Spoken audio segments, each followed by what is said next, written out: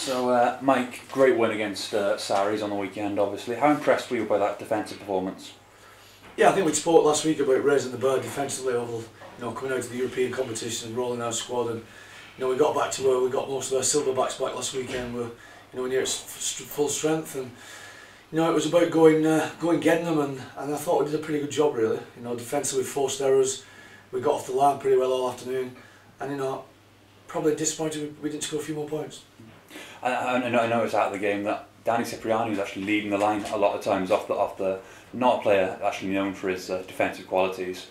How impressive was that for you, for him leading the line? Well, I spoke to Danny in the morning actually about he's been in that England test arena now for the last month or so, and it's about him leading it as a 10, leading our defensive shape, getting our players off the line. He's probably in a good position to do that. And we spoke about that Saturday morning, and and Danny did that, did it well. And when he does do it well, Danny's a pretty good athlete. He's quite a lot bigger than people give him credit for. He was excellent on the weekend as well, and that win now takes you up to third in the league, fifth, sorry, only a point off third. Yeah. Is that fourth place in the playoffs a genuine possibility for Sale Sharks? Well, that's what you look at the table. It's very, very congested in that area.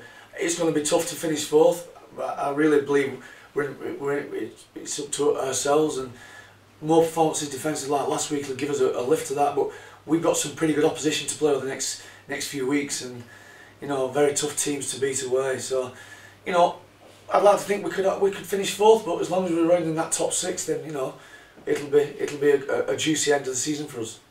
It's going to be a great run, to be fair. And Leicester don't score a great deal of tries. They're down to the bottom of the table in terms of try scoring stats, but obviously they're winning games, deadly from the boot. Where do you have to watch out for? I think set piece. I think looking at some footage this morning, we got burned on set piece against them, particularly off drives the last time out. Our defence in our 22, particularly off set piece, has got to be really good.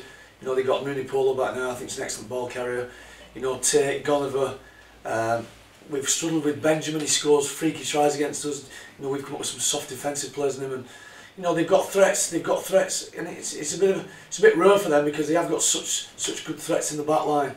But for me, we got to manage them around that tight area, particularly off driving lineouts.